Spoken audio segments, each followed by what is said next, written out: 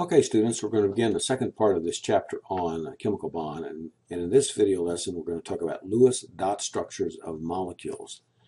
But before we go into the rules on how you draw Lewis dot structures, let's talk about the electronegativity scale and Linus Pauling. Linus Pauling was a famous American chemist and biochemist and a peace activist. He is the only person to have won two unshared Nobel Prizes, one in chemistry and one in peace. He wrote a famous book called The Nature of the Chemical Bond, which described valence bond theory, which we're going to cover later. And another one of his contributions was the development of the electronegativity scale. Now, in other lectures, we've talked about ionization energy or ionization potential, and we've talked about electron affinity as experimental ways for describing essentially the affinity of electrons for an atom, or how difficult it is to tear away an electron from an atom to form a cation. The electronegativity scale essentially combines these theories, but instead of having these numbers of so many kilojoules per mole for an ionization energy, he reduced this to a very simple scale of essentially 0 to 4, or 0.8, 0.7 or so to 4.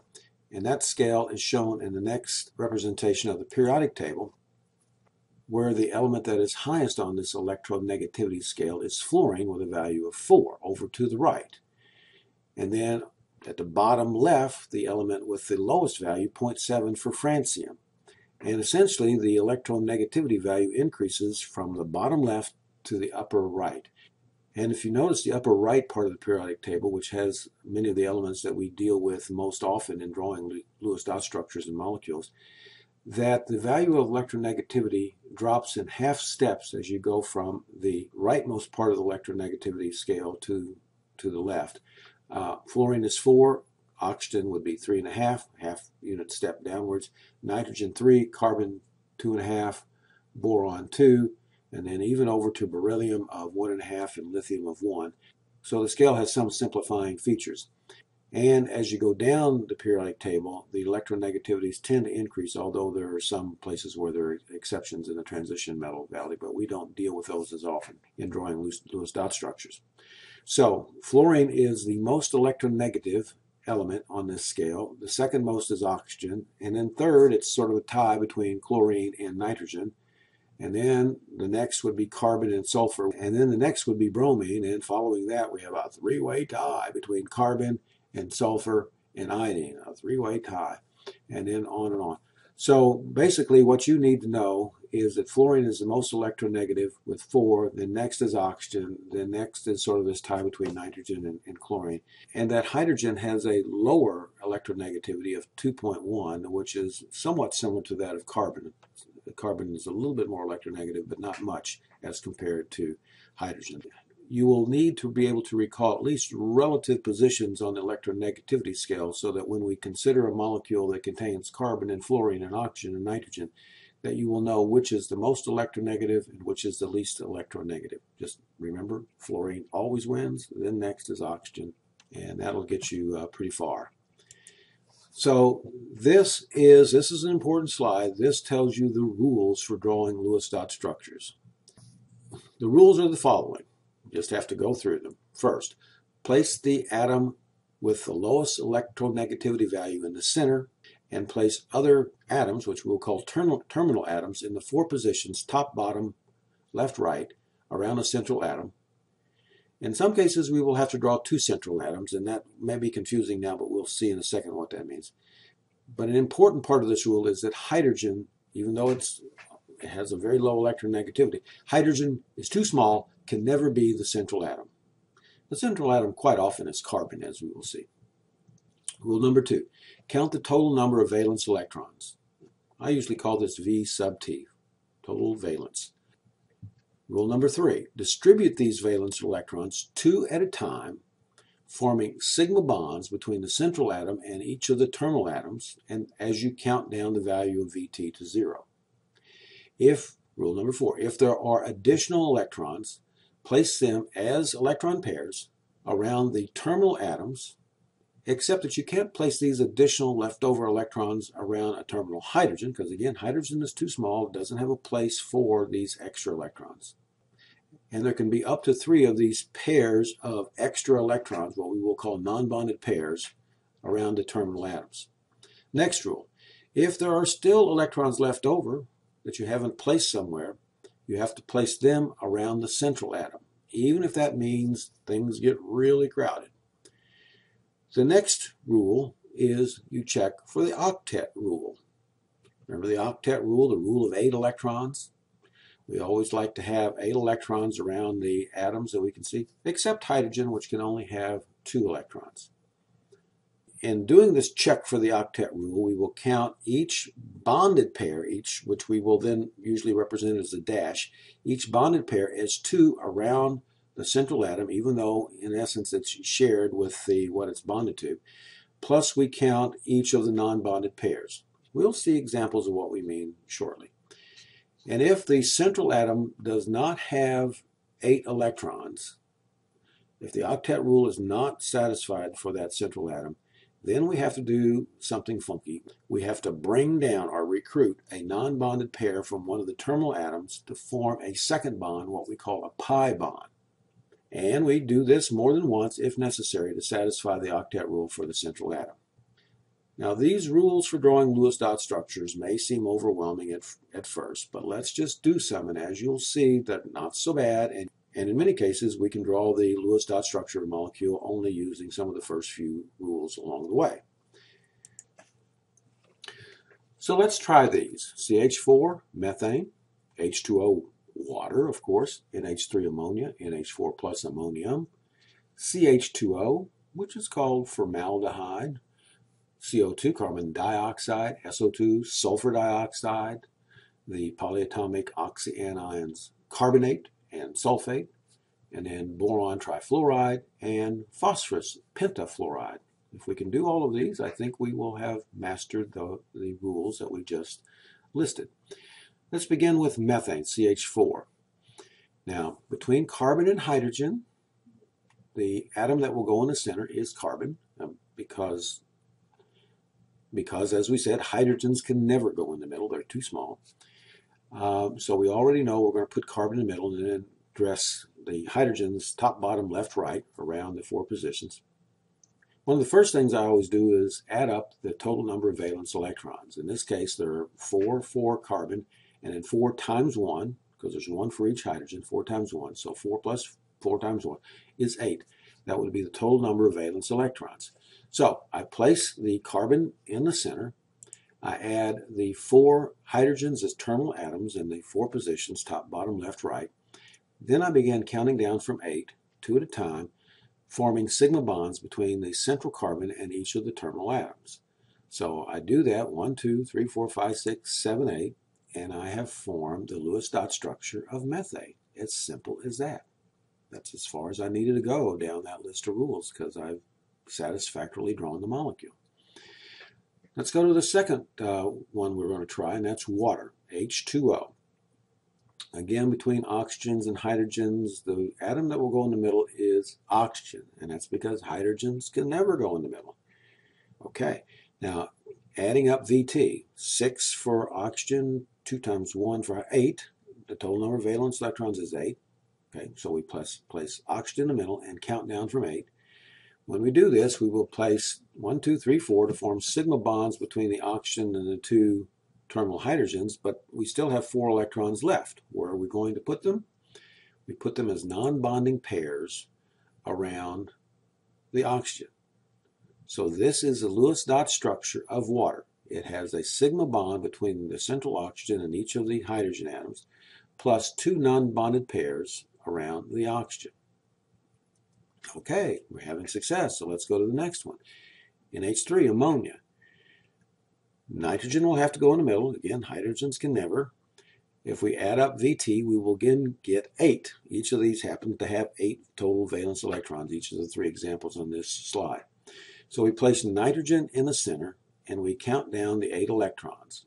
And when we do, we will, 2 at a time, we'll form sigma bonds between the central nitrogen and each of the hydrogens. But then we'll have 2 electrons left over. Where do we put them? We can't put them around hydrogen because you can't put non-bonded pairs or these extra electrons around the hydrogen. Instead, we put the extra electrons around the central nitrogen, and this is the Lewis dot structure for ammonia. All right, let's do a couple that are a little more challenging. CH2O, formaldehyde. Who's going to be the central atom?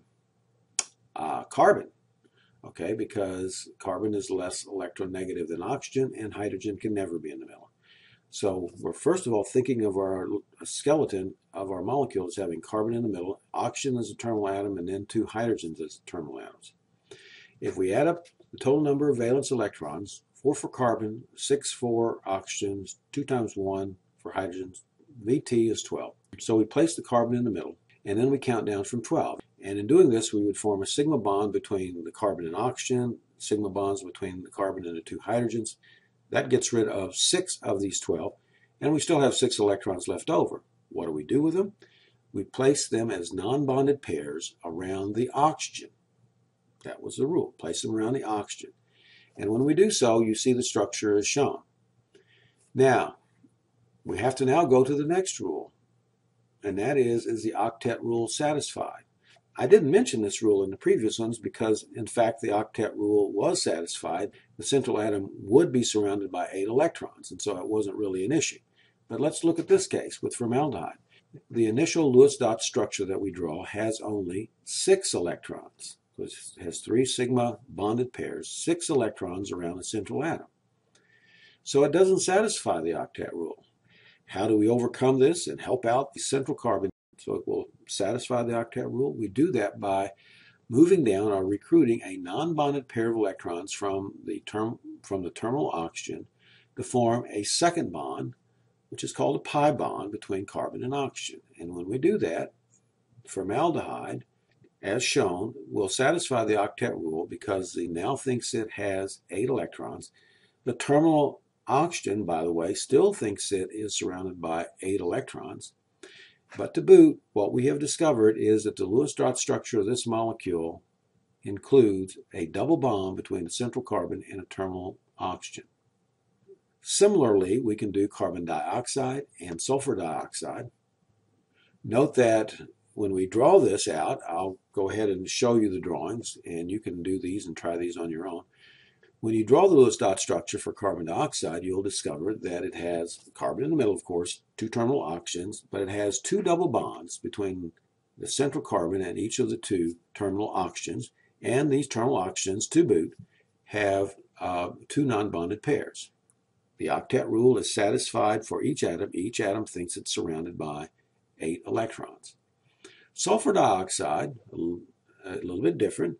When we draw it out, we see that we wind up with a Lewis dot structure that has a single sigma bond between the sulfur and one of the terminal oxygens, and a double bond between the central sulfur and the other oxygen. And to boot, there's a non-bonded pair that we place around the central sulfur, as well as some non-bonded pairs around the 2 terminal oxygens.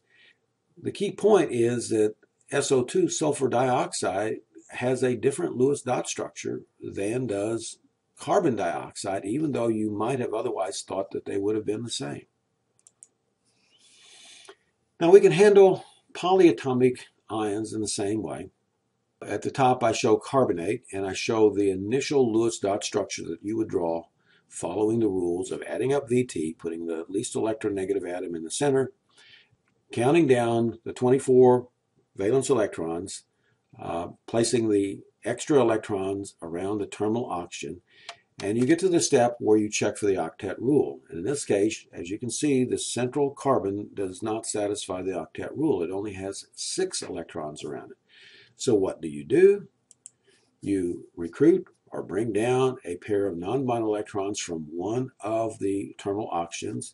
It doesn't matter which, in your mind, you recruit it from. We'll get to that a little later when we talk about resonance forms.